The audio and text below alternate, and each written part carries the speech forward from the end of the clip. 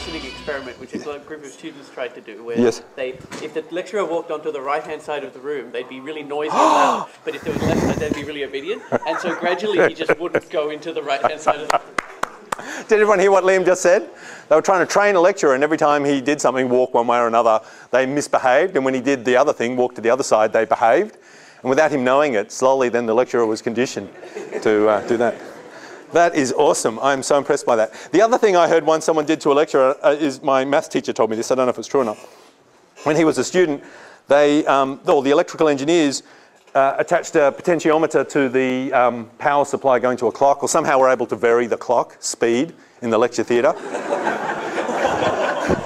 And they took the second hand off, so it wasn't obvious. And they ran the clock really fast for the first half.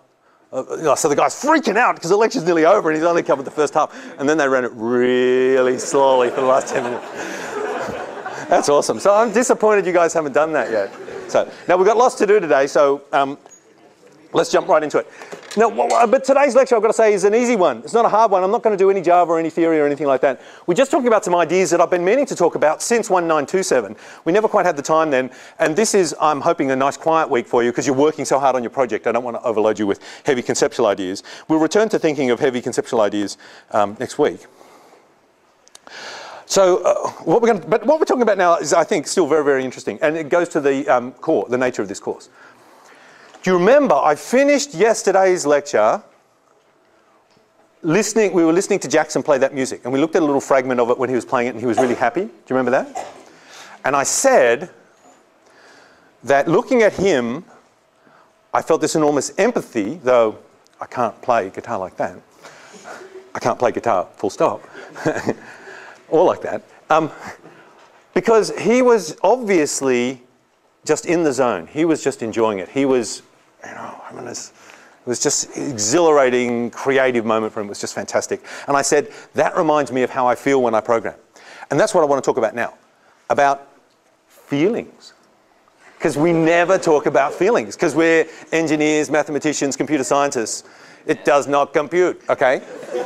But actually, it's sort of relevant to this course. So, because I'm tight for time, I'm actually going to consult my notes so I don't ramble around as much as I normally do, or I don't appear to. All right, this is it. The world is divided. One way of dividing sort of concepts in the world is between qualitative and quantitative. Qualitative is, what's qualitative? Qualitative. It involves the word quality. What does it mean? If I say that's a qualitative thing, what am I saying? It's categories? Oh, no, you're thinking of quantitative. Yeah, by quantitative I want to measure. Oh, yeah, I think you're thinking in stats. Sometimes they do category-based thing. Okay, no, I'm going to call both of those things quantitative. I'm going to say, if you can measure something, even if the measurement is only used to crudely classify it into one of three groups, or if the measurement's to give it an integer between 1 and 1,000,000 or whatever, if you can somehow measure, weigh up, taste, feel, cut, classify, chop up, dissect, and compare, I'm going to say that's quantitative. And I'm reserving qualitative for everything else. There's an awesome book about this actually called Zen and the Art of Motorcycle Maintenance, where he talks about this crazy idea of the difference between quality and quantity. And it's a crazy idea for us because we're used to quantitative things. And I think we're all most comfortable when we're dealing with quantitative things, things we can measure and assess and so on. Because we're engineers. What do we think when someone does something qualitative? When someone's talking about, I don't know, they're talking about postmodernism. And they just talk and talk and talk, and they're talking about Derrida and all this stuff, and we're just, what are we thinking? Asleep. Yeah, we're thinking, don't understand, doesn't make sense. And we're suspecting the emperor has no clothes, aren't we? We're suspecting you're talking crap. Not you, but yeah, the person talking, you don't know anything, you can't measure that. What do you mean? Okay. So have you noticed for every week now, since we first started talking about bad poetry at the start of the course, I've been trying to put up poems or pieces of literature at the start of each lecture. And some of them are amazing, and some of them are crap. And in fact, this week's one, though you can't see it now, I'll put it up during the break. I've got two things that both talk about love. One of them is quite amazing, I think, and the other one is crap. And my challenge for you is, could you write a computer program to detect the difference between a good poem and a bad poem? I was going to pick some Shakespeare versus something else, and I figured, oh, actually you could look for Shakespearean words and things like that, and you could sort of detect it. So then I was trying to rewrite a bad crap thing into Shakespearean verse, so it was still crap. I was doing one of the Beatles songs. I love the Beatles, but some of their lyrics sometimes aren't true poetry. It was something like, love, love me do, you know I love you, I'll always be true, so please love me do. And I was trying to write that in Shakespearean words, and then we're going to put that versus some Shakespeare.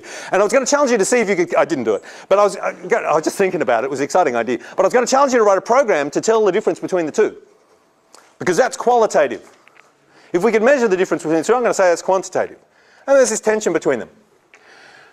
I'm going to call something, I have this QQQ that I always think of. This is how I think about quantitative. I always think that,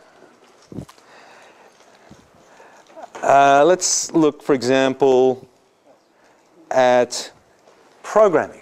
Okay. There are quantitative and qualitative things about programming.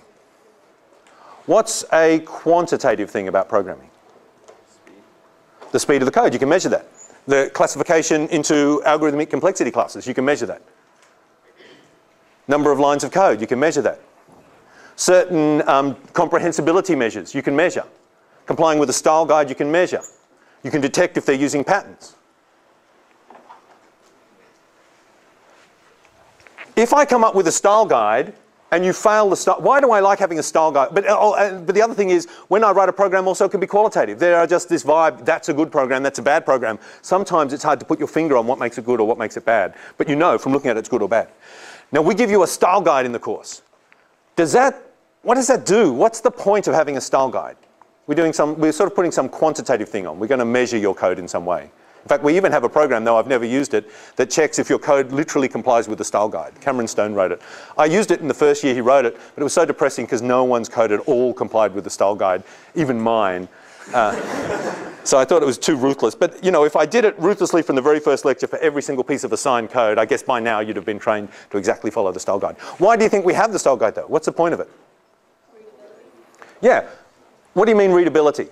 When you look at the code, you can tell. If code follows... Now, is it the case that if code follows a style guide, it's readable? No. So it doesn't guarantee readability, but we still have it. I mean, you're on the right track, but let's just tease this idea out.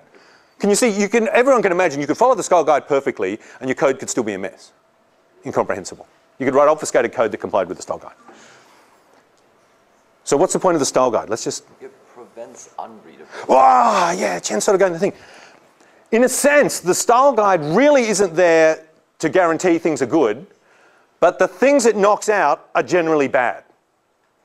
So complying with the style guide doesn't make your code magnificent, but not complying with it would generally probably, it knocks out a whole lot of crap code. But you can see it's not a perfect match, because you could write some brilliant code that doesn't happen to comply with the style code, and we've knocked that out, and you can get around the style guide. But can you see you can fail in two different ways once you have a measure? You can fail because your thing's worse, and you can fail because your thing's better. And failing when it's better is you prevent something good happening. That's a failure. If the style guide stops something amazing happening, that would be a terrible failure. And if the style guide prevents something terrible, allows something terrible to happen, that would be another failure. So that's why we have this little sort of caveat on the style guide that says you can break the style guide if you've got good reasons and if your code's generally clear and so on and so on and so on. Because we're not trying to knock out the thing. Now, I think when you're a manager,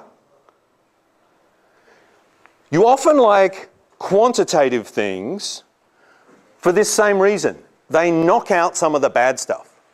So for example, I might, as a manager, say, I want you guys to all write 100 lines of code a day. Well, that'd be all right, wouldn't it? Can you see that doesn't guarantee you're going to write 100 good lines, but what's it knocking out? It's knocking out lazy, hopeless people who don't write any code. So it's just trying to get rid of some of the bad cases. Now, what if I said in an environment, I started noticing some people are being slack and they're writing more than 100 lines of code, but the code wasn't very good because it contained lots of duplication and things. So, or they just copied code from Google Code and just pasted it in. So suppose we then brought in a rule saying, you can't have too much duplication, you've got to write 100 lines of code, and you can't copy code from Google Code, the Google Code Bank sort of thing. That's getting rid of that problem, but what do you think of that new rule? It doesn't ensure quality. You can still write crap code that complies with that. And at the other end, it might stop some really good things happening. There might be, you know, the perfect thing might be literally taking a few lines of code out of programming pearls and sticking here, and that might be the best solution. This might prevent it. So I think managers tend to be given, there's two worries. There's two worries. Something wonderful doesn't happen.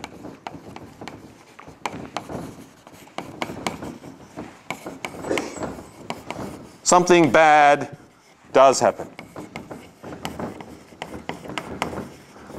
Now, I think this comes down to a lot of the difference between managers and leadership. I think managers are really normally only concerned with one of these things. Would you agree with that? In your exposure to managers and bureaucracies and things. The predominant concern is usually they're just trying to make sure that something bad doesn't happen. And often a lot of quantitative measures and things will be put into place to stop something really terrible happening, even though naturally as a consequence of that happening, it will sometimes prevent something wonderful from happening. But actually that doesn't seem such a bad thing if something wonderful doesn't happen. I think to some managers, they're more concerned that if something bad does happen. Maybe it's just who gets in trouble if something bad happens, the manager does. Who notices if something wonderful doesn't happen? No one, because it was something wonderful, it would have been a surprise and it doesn't happen and, you know, that's just grey, we don't mind sort of thing. So I think with poems, for example, if we were writing poetry, suppose you wanted to do something crazy and no one understood it, John. You wanted to do something, you said, I'm going to write all my poems in, all my programs now in iambic pentameter or something like that. You're going to do something crazy like that. And we're all a bit nervous about it. We're thinking, we're paying this guy and now all his programs read like Macbeth. Or I won't even have a programming example. What if it's painting? So we're looking at painting. You've got someone who's painting something, and it's crazy. It's someone new. It's Marguerite or something like that. He's doing some painting, and it's a time when we haven't yet realised. Although I think he was famous in his own life. Maybe it's someone who wasn't, Van Gogh or something. I don't know, art history. Someone that wasn't, and they're painting something, and it looks different to everything else, and we think it's crap. Does that make sense? How could you tell that if it was crap or good? It's very, very hard. And if you wanted to stop crap paintings happening, you'd probably put a whole lot of measures in if you're employing this guy to say, it's got to look a lot like similar paintings. Your current painting looks different to similar paintings. I don't like that. And we'd sort of try and rule out a whole lot of things. And your painting has to be this size, because this is the size that sells best. And we'd start putting all these quantitative measurable things in to force the thing to be measured. And in doing that, Van Gogh would no longer be able to paint his brilliant paintings because they'd fall outside and we'd lose the magnificence of Van Gogh.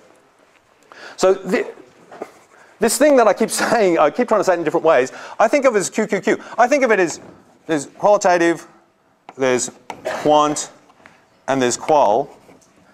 And this is the goodness sort of thing. And I think if someone's talking crap, if someone really just likes qualitative things, and they don't like quantitative things, and they don't like being measured or assessed, and they say, I'm an artist, if you measure and you assess me, you're not going to capture the beauty of my work, they could be completely crap. And if you measure them, if you impose measures on them and things, you could rule out that sort of crapness, but actually they could be really fantastic, and if you put measures on, you might stop it happening. And unfortunately, it's very hard to write a program or for us to even assess what's good and what's bad. And why I want to talk about this particular thing now, this sort of way of thinking of things, I think of it as QQQ. I think of it as you have quantitative things as a sort of safe ground. If you don't have quantitative measures, then you could get stuff that's crap. Someone that just produces qualitative stuff and it's just crap and you wouldn't know. But if you have lots of qualitative measures, you're going to rule out lots of beautiful qualitative things that are magnificent. And I think of it in terms of design patterns, for example. I see this all the time. When someone comes along and they start gibbering on and on about design patterns, there's two things that could be happening. One is they could be an incompetent non-programmer and know nothing, and they could be hiding behind design patterns. And they could be all down here. And as engineers, we hate that and we're itchy. We go, that guy can't even code. Show me your code, man. Show me what you're going to do with this. This is a mess. You're just talking this crap. You're the guys on the hill. It doesn't make any sense what you're coming up with. It can't be implemented. It can't be done. But if we reject all the things that we don't really understand and that can't be measured and we only go for quantitative things, then we miss the magnificent things. So I think design is like this, for example. For us in design, I think it's really important to think about qualitative things because we do want to have beautiful and magnificent designs. And these are things that can't be measured or assessed in any way at all. And if we don't even contemplate that, if we don't start talking about beauty and magnificence in our designs, then we'll just produce grey code and it'll be crap. But at the same time, we have to be really wary that if someone's talking about things that can't be measured or assessed or things like that, there's a chance that they're just talking out of their bum and the thing's complete crap and it doesn't make any sense at all and they're just producing rubbish. And this is our tension. So I think of it as a QQQ thing. I see it happening at uni all the time, for example. I'm constantly being told things like, all lecturers must have a course outline that complies with this template. And my course outline doesn't comply with the template. Now I can see why they want all lecturers to have a course outline that complies with the template. Because now then they can count the number of schools that have template measures and they do produce statistics for each faculty of how many complying and non-complying course outlines there are, and they chart it over time to say your faculty's improving and your faculty's not so good. And they add all the numbers together and get a measure of the quality of the education we're giving to the students, because one of the factors of having a good education is you've got to have a good outline. And I can see why they're doing it, because some people hypothetically could be really slack and lazy and horrible and hopeless and not have a decent outline because they don't give a damn and they haven't thought about the course at all and they haven't planned the course and they haven't prepared the course and they can't articulate what the course is about because they haven't thought about what the course is about. And they don't tell the students any dates and then they change the dates all the time, and like Thurston does and things like that. And that's a terrible thing. And once you say everyone has to comply with the template, well, you've ruled all that out. You can't have those terrible things happening anymore. But unfortunately, at the same time, those templates read like cardboard and they don't talk about any of the interesting things and they don't allow you to do the exciting things. So they're ruling out a whole lot of blue sky at the same time. So I just defiantly don't comply with it. And somewhere I'm a black dot every year for not complying with that. And then what's another? Can you see the sort of thing I'm talking about here? So does that sort of make sense? That's good to have a concrete example, isn't it? NAPLAN. This test that all the kids at school are sitting at the moment to measure and assess them. You can see why parents want their kids to all be measured and assessed by a national standard thing. Because what are parents / managers afraid of? What's their biggest fear? Yeah, they're afraid of that something bad's happening, that there are crap teachers at the school and they're not teaching the kids anything and the whole thing's a mess and a shambles and a fiasco. And having this test means you can measure the schools and you can check if your school's really crap, and a really crap teacher will be detected and kids that aren't learning anything at all will be detected. So it's absolutely wonderful. Yeah. You have the same problem with Roma acceptance tests? No. Yeah. That's why we've got, because notice how we're assessing Roma. That's exactly right. We have quantitative testing, so you have to pass the test, but where are most of your marks coming from?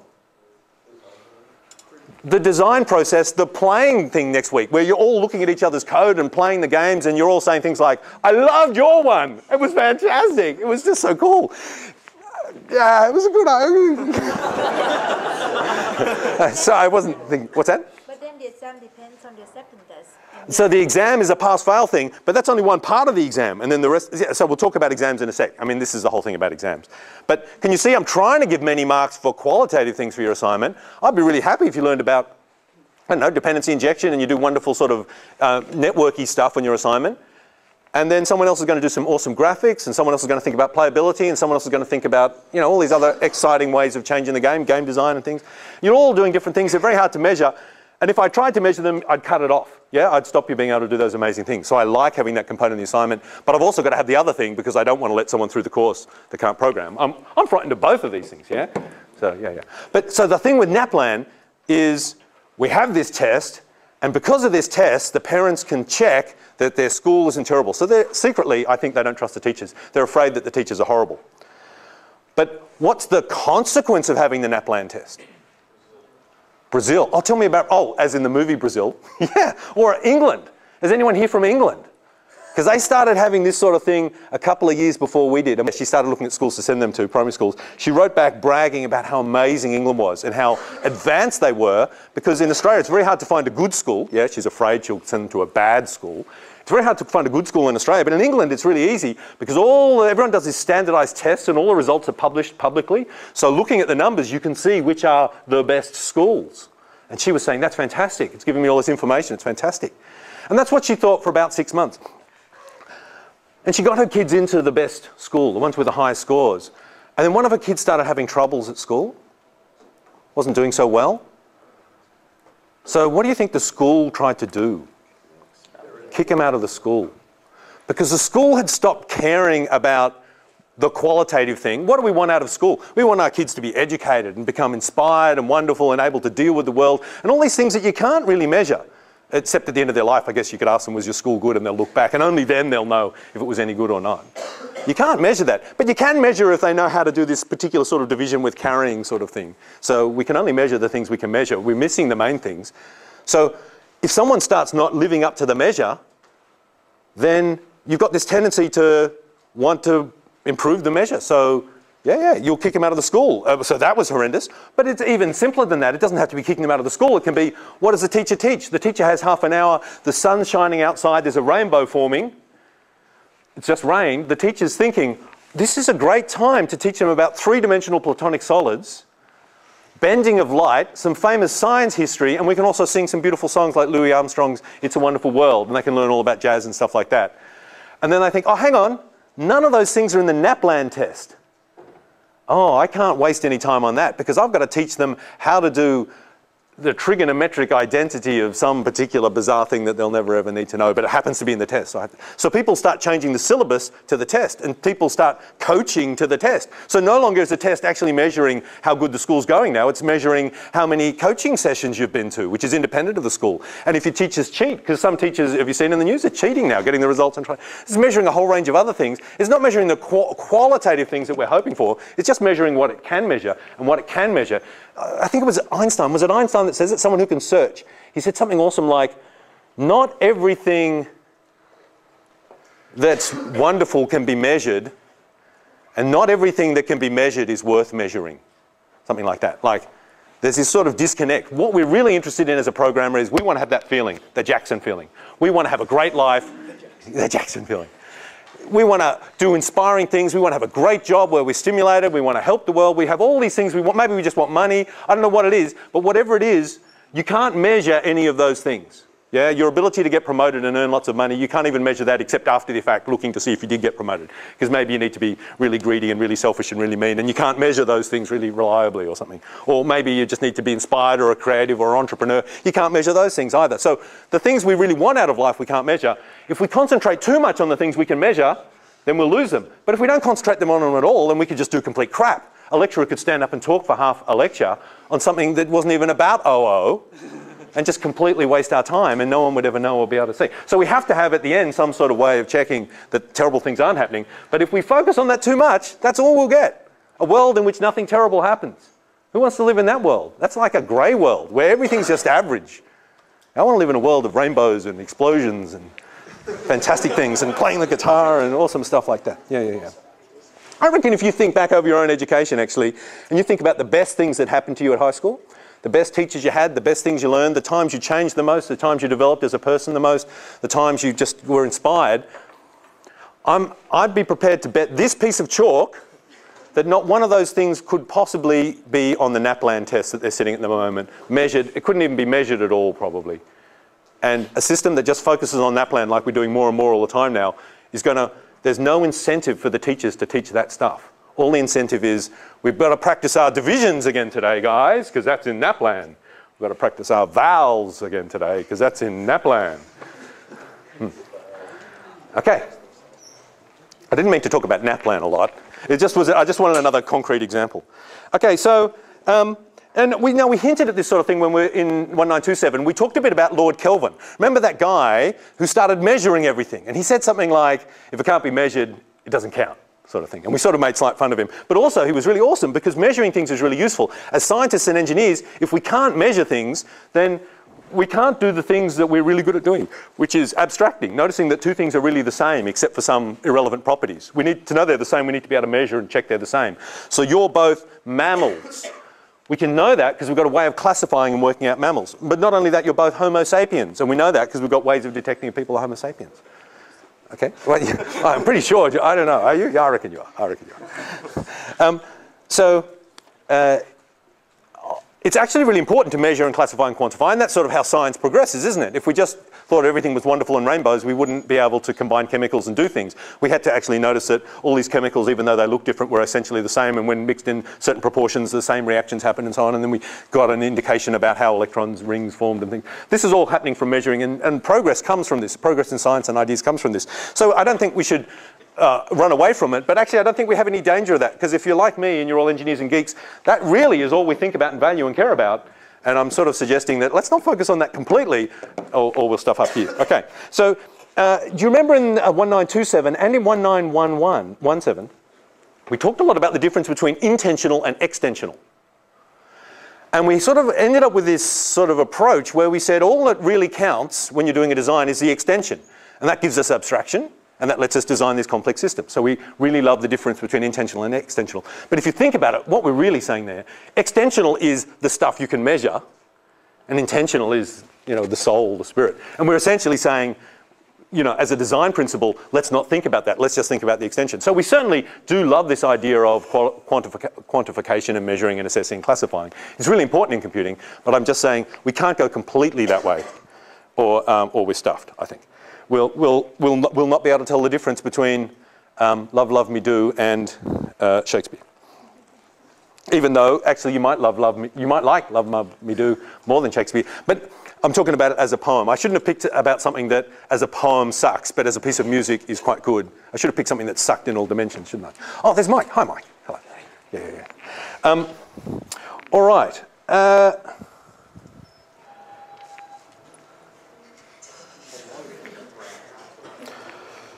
I think probably the last thing I wanted to talk about, just as an example of this, was the whole sort of thing as we were moving into the Enlightenment, this whole thing about clouds. That I guess in our own lives, and probably in their lives up till then, everyone looks at clouds and thinks they are a sort of a qualitative thing. They're ephemeral, you can't capture them, they're never the same 2 seconds in a row. Yeah. There is no notion of anything quantitative about them, they're qualitative. But actually, this really clever guy, whose name I've forgotten, but I read it in a book by Richard Hamblin, thought, well, actually, I've noticed that clouds fall in distinct categories. And we have ones that look like this and ones that look like this. And he came up with 5 or 6 categories, including cumulonimbus and cumulo and stratonimbus and stratocaster and all that sort of stuff. And they noticed that the different sorts of clouds indicated different things, and that actually told us a lot about the atmosphere and things like that. So sometimes even things that appear by their nature utterly and immeasurably qualitative can be quantified. And when that happens, I think that's a really important and valuable thing to do. And if you notice, that's exactly what we're doing in this course with design patterns. We're trying to grab this thing that's really ephemeral, like what your code looks like when you've got a whole lot of it. And we're trying to say, actually, what you're doing there with your code is exactly the same as what you're doing there with your code, even though they're written in different languages, they're solving different problems, the lines are different, there's no commonality in the lines at all, but you're both using the template method. Yeah? So it's this idea that we're trying to classify, because that gives us an incredible advantage in that lessons we learn from dealing with your approach, we can now apply to your approach. And we can share ideas and build on, and this whole thing of building on each other. So in a sense, I think we should always strive to quantify everything, but I'd like to think we live in a world where not everything is quantifiable. I'd like to think that there's some qualitative things that we can never measure, assess, or anything. But at the same time, simultaneously, I'd really like to think that we're working as hard as we can to prove that's wrong. You know, that's sort of the struggle of man. Now, Mike, who just walked in then, will be talking in the extension lecture about a branch of maths called category theory, which does exactly that. Exactly what design patterns do in computing, it does in maths. Where are you, Mike? Which is, we find a problem in one domain of mathematics and say something that happens in a completely different branch of mathematics, it looks nothing like it at all, But we step back and say, but actually they're the same. And once we've noticed they're the same, it's really useful because then maybe there's some interesting results or proofs that we've noticed in your area. We can lift them up and they can now apply to your area, and we don't have to actually rediscover those proofs in your context. We just know it. And that lets us think about what's going on at an even higher and more abstract level. And when you see it, it's very, very beautiful. And I think, would you agree? It's very, very beautiful. Makes your toes curl. Yeah. Well, I wonder if I should go home now because you just gave my lecture. No, because actually I've missed a whole lot of what I wanted to talk about. Okay, all right. And now how are we going for time? All right. John's going to say something. Yep. But John, can I go for just 5 minutes more? Yep, sure. Yeah, and then you'll go for 10 minutes. Then we'll take a 5-minute break and then you'll go. And are you thinking you'll go for about 50 minutes or even less, possibly 40? Yeah. Okay. The second thing I wanted to talk about was not just QQQ. Oh, which reminds me, by the way, there is this awesome thing in the Avengers where they talk about QQF, which is this society that exists to make people's lives quite fantastic. It's a company called Quite Fantastic. And I keep hoping they'll actually get listed on the stock exchange. And it's entirely about qualitative things. But I'll leave that as homework for you to watch the Avengers and find out about that. The other thing I wanted to talk about it came up out of a comment that Theo made the other day. And then someone picked this up with Evan as Evan was leaving. Theo said, where are you, Theo? After the lecture, he came up and said, when we were talking about this incremental design and our whole incremental approach to everything and how we build incrementally and we're hoping that we'll essentially by hill climbing converge on a really nice design. And Theo said, but hang on. I remember back in 1927 at the start, when you started teaching us about sorting algorithms, you said, don't read any sorting algorithms, don't look anything up, go home this weekend when you're in this newborn state where you don't know any sorting algorithms and try and work out as many ways of sorting as you can, because next week I'm going to start teaching you sorting algorithms, and once you see them it will channel the way you think, and it'll be really, really hard for you to think of new ways and think about sorting because you'll be locked into the ways that we suggest, and there could be all these brilliant new ideas that you could come up with sorting on your own. Do you remember that? And Theo said, doesn't this sort of go against what you're talking now about this hill climbing, iterative, building on the shoulders of those that have come before us sort of approach? Because you're sort of saying, don't do that, go away and do something else. And this is a really important point. And the same point came up with Evan when he was talking about design, and someone said to him, what do you think of, this was in the private conversation at the end, so only a few of you heard this. What do you think of Google's approach when they wanted to know what colour blue to use, so they surveyed 50,000 million people with blues that were 1 apart on the colour spectrum, and they just did this enormous statistical analysis and eventually picked this shade out of 500 almost exactly identical shades of blue to use, and they did all these elaborate tests and things. And Evan said then, I think that is complete rubbish, and not everything can be measured and assessed, and sometimes you don't want to do this little incremental thing where you think this blue's all right, but this blue's a little bit better, and this blue's a little, and you converge like that. Sometimes it takes a leap, and you have to say, actually maybe it's green, or actually maybe we don't have a colour at all, or maybe whatever, I don't know. So this idea of jumping around. And that's sort of what I was asking you to do with sorting algorithms. Maybe you can jump somewhere completely new. Now we'll see in 2 weeks' time, in our very last week, how hill climbing doesn't always lead to optimal solutions. It only does if your solution space is structured in a certain way that always going up will eventually get you to the highest peak. And how, like the tallest guy example we used, remember when we introduced hill climbing? How often does it actually happen that the search space is structured so a hill climb will work? I reckon in the real world, hardly ever. So incremental design is good, and slow converging is good, and will give you something better than you have at the moment. But absolutely, I think to find a brilliant design, that needs to be combined with creative leaps. Now this is why, do you remember when I started talking about all the stuff about refactoring and the XP sort of approach to design and things like that? I was saying it looks fantastic, but I have a few slight reservations. My reservations are it's essentially just going to be doing hill climbing. And I think sometimes iteratively converging on the optimal design on a good design won't give you the best design. You might need to just grab the bin, throw everything away, rustle through and find the picture of the opera house. The crazy thing that's not like anything else that anyone's ever seen before. So I think a real design involves both, but the reason we're stressing XP in this course is because I know XP works. And I think probably your biggest problem isn't that you're not able to come up with a brilliant design, it's that you're not able to come up with a brilliant design on time. So I'd rather you come up with an okay design on time than a brilliant design late, when late means forget it, it's irrelevant. Nonetheless, I hope we don't all just become little pen-pushing, incremental, Weasley little 10% improvers. I hope we still remember this jumping around like crazy sort of thing, because I think ultimately that's what's going to give us our brilliant solutions.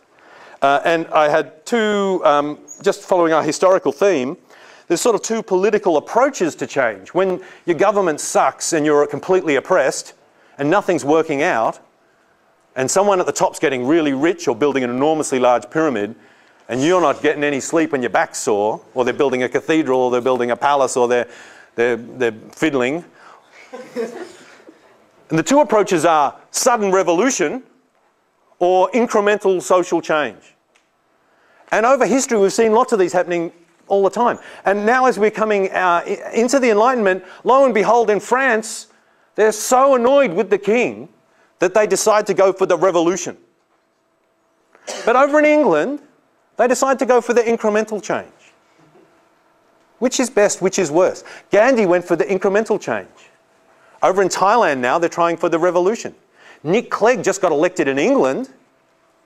He was saying, I heard a quote from him, this is not time for gradual change, we're going to change everything. Whether he does or not, I don't know, but it sounded exciting. It certainly got my blood pumping. But is that best? Do we like incremental change? Do we like big change?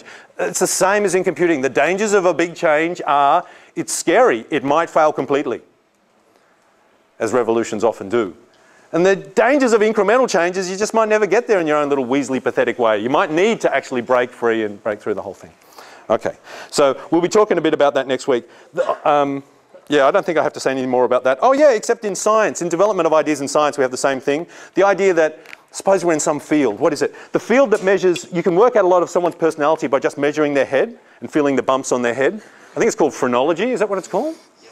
Yeah, and there were papers, so I'm not actually going to feel your head, but it looks very interesting there. I'm thinking I could find out a lot about you. And there were lots of papers written about it, and people wrote theses on it, and they cited each other, and they got promoted based on it, and the ideas slowly got better and better, and they kept converging gradually, until suddenly there was a big shift, and someone said, hang on, that's a pile of rubbish. And the idea was thrown away. And it's the same thing that happened with the theories of light travelling through the ether, that there's this invisible, unmeasurable gas everywhere, because light's a wave, and something has to be waving, you have to be in a medium. And all sorts of other ideas in physics and things like that, that we slowly improve and improve and improve, but eventually we climb to the top of the hill, but it's not the biggest hill. We improve and improve the idea, but it's still wrong. And we have to do a massive change. And in science, this happens all the time. We see this pattern over and over again, that the 10% has come along, slowly improving things, but every now and then we realise something's rubbish and we have to throw it out and start again. And that's called a paradigm shift. And a famous science philosopher called Thomas Kuhn talks a lot about paradigm shifts, so you might want to think about that. So this same notion of incremental versus sudden pops up everywhere, whether you're designing a society or a program or a theory in science or something like that. Now, John has very kindly agreed to tell us all about a very exciting pattern. Yes, hopefully. Oh, okay, cool. Go. All right, I'm John. Yeah, yeah. Oh. Do you want the mic? You may remember me from lectures such as... Yeah, you may. Oh. Hello? Hello? Yep. You may recognize me. I'm also the guy who never learned how to use Eclipse, if you wanted to put a name to a face. So, one of my favorite patterns is actually decorator. So, for those who don't know what it is, you're in for a treat. I have chalk. Yes. So, actually, apparently last week, Richard, you showed them the Sterence video. Or was that on Tuesday? A couple of weeks ago, yeah. Yep. So, if you remember with Sterence, we had like an animal. And all these features we wanted to add to it, like claws, and what else? There was like central locking, I think, or something. There was some car features coming in there. So we had this sort of base animal, and we would add all these features to it. So how would you guys go about doing that now? Like, if we gave you a Sterence class, how would you go about doing it? Maybe if your first solution would be like to inherit. So you'd have your sort of base class, and you would extend it, and you'd have, you know, clawed Sterence, then you'd have your horn Sterence. Then what happens if you want clawed and horn Sterence? And so you'd have to extend those, but then, oh no, hang on, you can't have multiple inherit in Java. And so at the end you have this huge mess, and for every class you wanted to do this for, you'd have to basically create all these other features. So the idea of a decorator class is you get given a class, you just add one feature to it. What's really nice about it is that the new class you get is actually the same, it's implementing the same class that you originally had. So you can sort of transparently add more and more features. I kind of think of like a sort of like a double agent, sort of spy. So it's like, oh yeah, I'm the Sterns class. They realize I'm a Sterns class of corns, but they didn't know that. So like, Sterns type. So I've actually got code I can show if you want. Yeah. Do you want me to get up on your home? Yep, sure. Can you go to my homepage? Yeah. Please? Please, sir, come on. No. Will you keep talking about it? Yeah. If I can remember what I was saying. Yes, so it's sort of, so having this sort of inheritance tree, the idea of the decorator is you give me some class and I decorate it with like one special ability, you know, it's kind of like, I give you one superpower, but only one superpower only. But then the idea is that you have, the more decorators you have, you can add, like you basically build up lots of features. What's nice about it is, say with the animal, if these were decorators, any animal you could apply these decorators to, not just this one.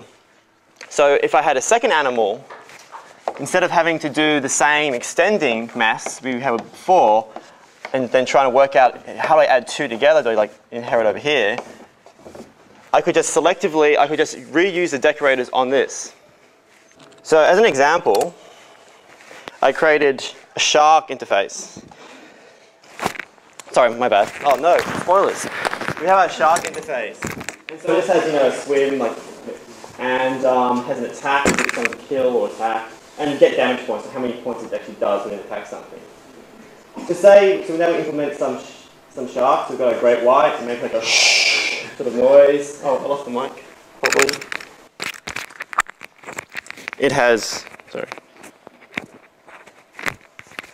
It has, so it has the attack, om nom nom, victim, and gives you back 100 damage points. And we also have the wobbegong, which I'm not sure if you guys know wobbegong. It's a pretty cool, harmless shark. So it just makes it sort of a not very loud shh, and just gently gnawing on the victim. There's actually a story I know where a guy thought his mate was tapping him on the shoulder, but he was actually being attacked by a wobbegong.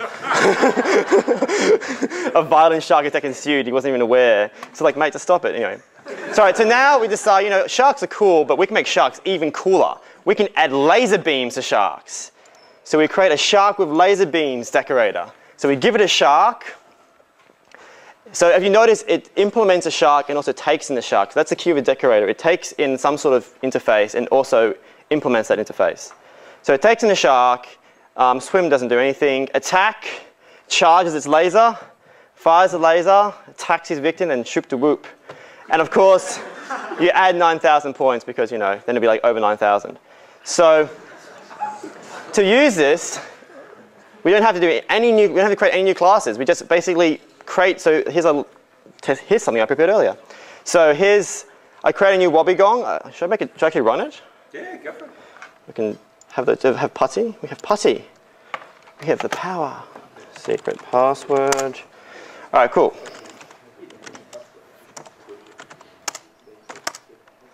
All right, so same files. Actually, this is with a decorator, but let's just remove the decorator so you get a better idea. There we go. Beautiful. All the hacks we have. Ignore. Yeah. Lights. Oh, how do I? Oh, I'm so noob. Dim down. Down. There we go. All right. So we create a new wobbegong called Fred. We tell him to attack some small fish. Then we see how many damage points he did. We create a new great white called Bob. He swims around a bit. Then he decides to attack a seal. And then we see how many damage points he does. So this is like your existing, just a little simple Sharky test. And we run it. Yay, no compile errors. I'm so pro. So the wobbegong was shh, then he gently gnaws on some small fish. Does 0 damage. Oh, poor wobbegong. Then the great white does the shh, the faster swimming. Om nom nom some seal. And does 100 damage. So now, no, I didn't background that, damn it. So now, we're just going to change it slightly, but instead of creating a new wobbegong and a new great white, we're going to actually decorate them with the shark of laser beam.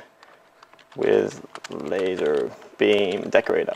So all we're doing is passing it in to passing in the existing shark to this decorator. And notice we don't actually have to change the variables at all because the decorator is actually a shark as well. So just change these two little lines. In fact, I'm changing them back to what they were. So if I go back in time now, we'll do the same time.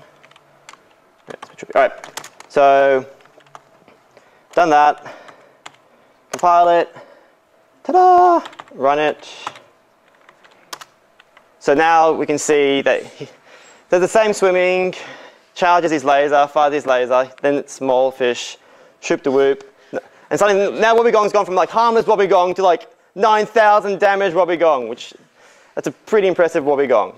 But so that's not something. So we've instantly added a feature to the sharks, and we haven't had to change the existing shark, and we haven't really had to. We have to like minimally change the code that uses the shark. It's very sort of a transparent. Like you're transparently adding a feature.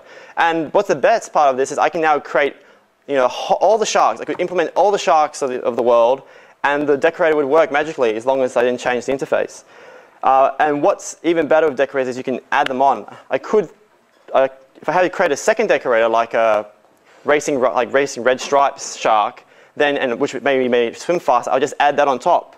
And it doesn't really matter which order it does. Shouldn't really matter which order I put them in. Both of them will be decorated and add all the features. Can you add multiple lasers? Yeah, I could. Hang on. How many lasers do you want? Hang on, that new shark. Yeah, I know. Am I forgetting a bracket? No, oh wait. Oh, that one. No. All right, so making like the super Wobbegong. So I said they were harmless, but I don't think you'd want to. That's all good now. All the matching things are doing. Should we leave the grey white the same? Yeah, leave it the same. You needed one more bracket. I did. Oh. Oh no, you're right. No. All right, there we go. Awesome. All right, so now if we compile that,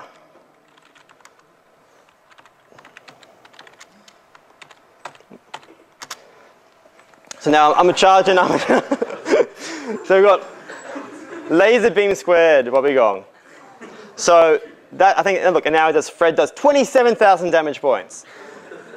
So it's kind of like you can just plug and play features, and that's really nice. And I think out of all the patterns I've used, I think I've used decorators the most sort of in industry. So in fact, unfortunately, I wanted to do as an example for design 3, you guys had the reversing the sound. And a cool way of doing that would have been to actually create a decorator which just reversed the sound. So you would to write a reverse file, you would just write it out normally. To play it, you would just play it normally, but the decorator would actually handle the reversing. However, the audio file format wasn't an interface, it was a class, so it was going to be a bit messy, so I didn't want to do that. You probably could have even done censoring, I guess, with a decorator. A censored decorator would just sort of, it would return the word, like return a page. You could have done. You could have done chess. You could have done chess, yep. Chess is a common one to do. Yeah, you could have done Enigma. Enigma, yep. Yeah. If you think of adapters, like a decorator is kind of an adapter that it's like an adapter but to itself, but adds a feature. And yeah, I hope you enjoyed decorators. They're cool. We'll give John an enormous hand. Thank you.